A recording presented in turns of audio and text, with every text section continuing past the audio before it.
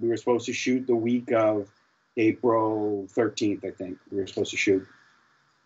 As the news broke and it got worse and worse and worse, they finally came to the realization that we just can't do it.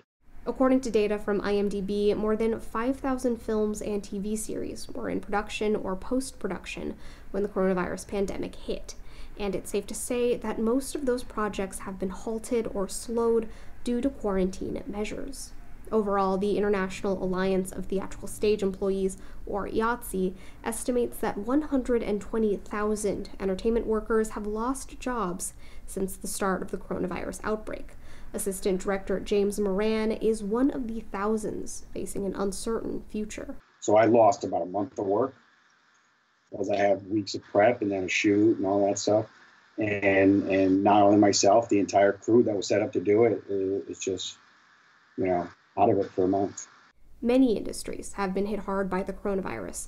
The Department of Labor said more than 3 million unemployment claims were filed during the third week of March. But for entertainment workers, many of whom work project to project rather than through one employer, the pandemic highlights the disadvantages freelancers and gig workers face when seeking relief and unemployment benefits. The majority of these unions are made up of a working crew who go job by job, movie by movie, TV show, whatever it is. So we're always in a state of trying to find a job. So for those that were currently employed when things started to shut down, that's just throwing them into a loop, because the way we as a whole, I would say, live our lives is not necessarily paycheck to paycheck, but job to job, in a way that we go, okay, look, I just got this job. Nothing's ever a sure thing.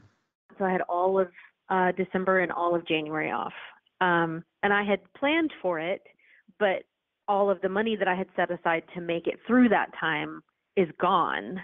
As more and more jobs were lost in the entertainment industry, members and advocates for IATSE sent over 80,000 letters to Congress, urging lawmakers to include displaced entertainment workers in a federal aid package.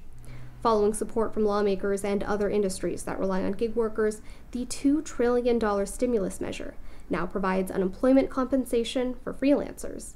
It's the first time non-traditional employees have been included in this sort of economic relief package. Finally, I've been talking about this for the last 4 years, that, a lot of our system doesn't take care of folks who have multiple income. Somebody who's an IT consultant and working on their own deal and driving an Uber and maybe renting out their apartment Airbnb. That whole world of 1099, gig workers, freelancers have not been taken care of. My hope as well will be that, even if it's in the rearview mirror, we can continue to make some of these changes permanent. Beyond the stimulus package, companies like Netflix and entertainment unions like the Screen Actors Guild and Directors Guild of America are creating funds to help support the industry in the wake of the pandemic. Outlets including CBS and Fox Sports also announced they would still pay the workers originally booked for the canceled NCAA tournament and the 2020 Tokyo Olympics. Moran is thankful for those responses, but he also hopes to hear back from more distributors. The unions have been very good. I think it would be nice just to hear from the distributors.